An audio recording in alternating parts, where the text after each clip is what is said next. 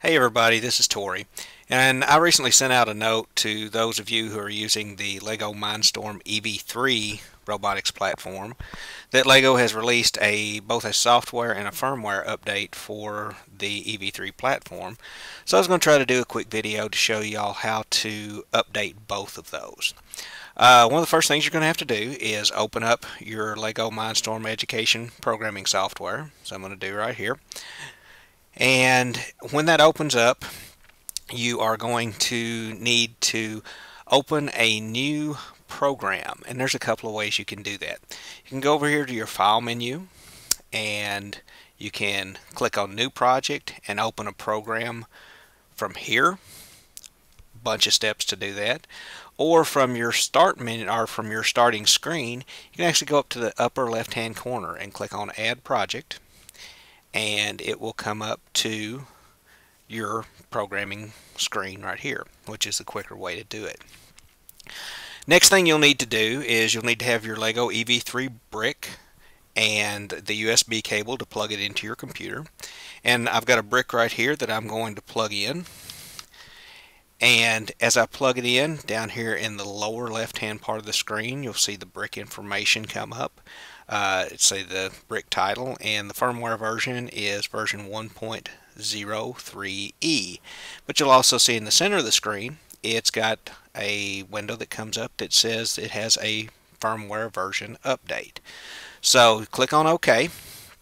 You will go up to your Tools menu and click on Firmware Update. Now, if you look up here, it tells you your current version of the firmware. And you'll notice on here on this computer, I have already downloaded the firmware, but I'm going to go through the process of doing that with you too. So we're going to click on Check for Online Updates. Your browser should automatically open up depending on what browser you're using.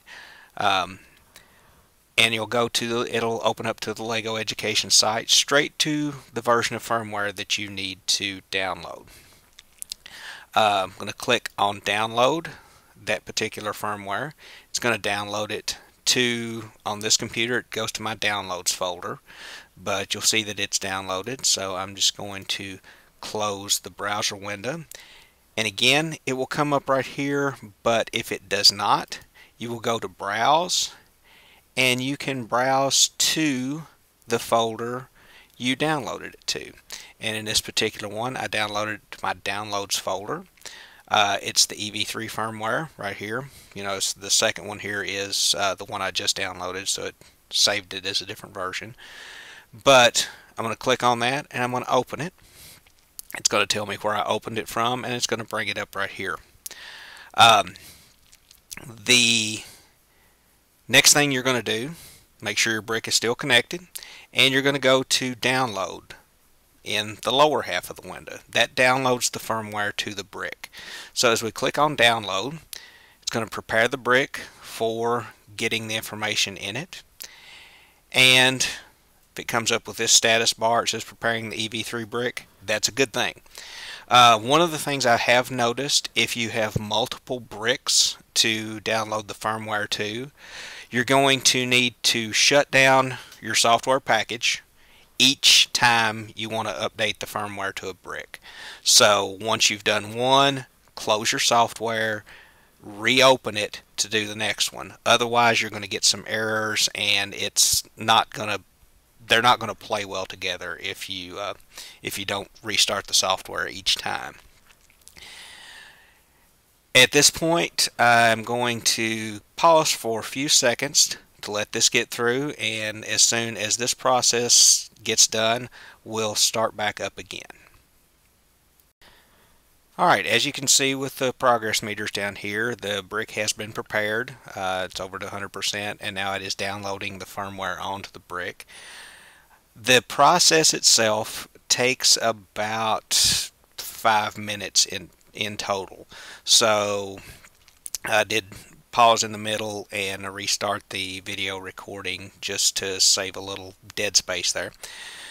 But as it's downloading, it's going up to 97%. Should reach 100 here in just a few seconds, and you'll see should see a successful update window come up on your screen. And the firmware update was successful, so we're going to click OK. And then we're going to close this window. Now, at this time, the brick itself is restarting. Those of you that have worked with the EV3 brick know that it takes a little while for it to boot up. It takes about 10 to 15 seconds for it to reboot. And at that time, what we'll do is we'll go down here to our status window after our brick reboots. Go down here to our status window and we'll see if everything looks like it's right. Okay, we have the signal that the brick is updated. We're going to go down here to the different bricks connected. We'll see we are connected to, or we are picking up a firmware update here, but the second one here is our actual EV3 brick, and we're just going to click on it. The brick should be updated, firmware version 1.06E, excuse me, and then everything looks to be good. I will tell you that when it updates the firmware, it removes all the current programs that are on the brick itself. So keep that in mind. If you want to save anything on it, make sure to save it ahead of time or have it saved in the files in your computer.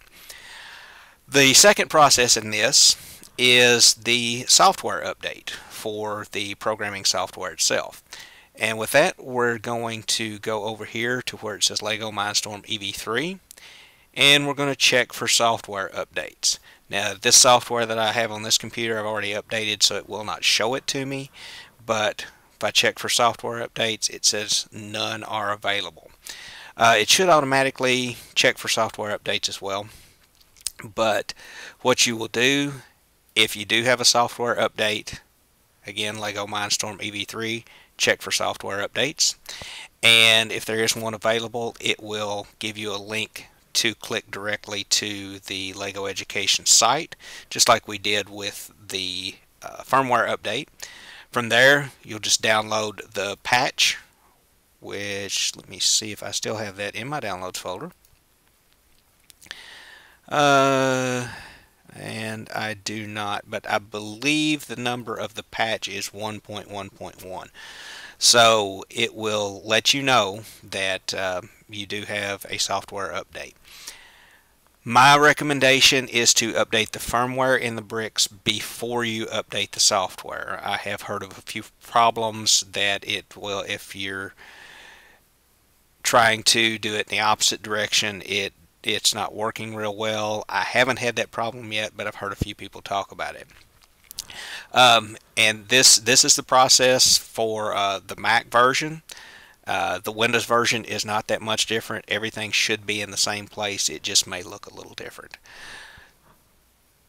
That's the process for updating your firmware and updating your software. Appreciate your time, and if you have any questions, as always, don't hesitate to give me a call or an email.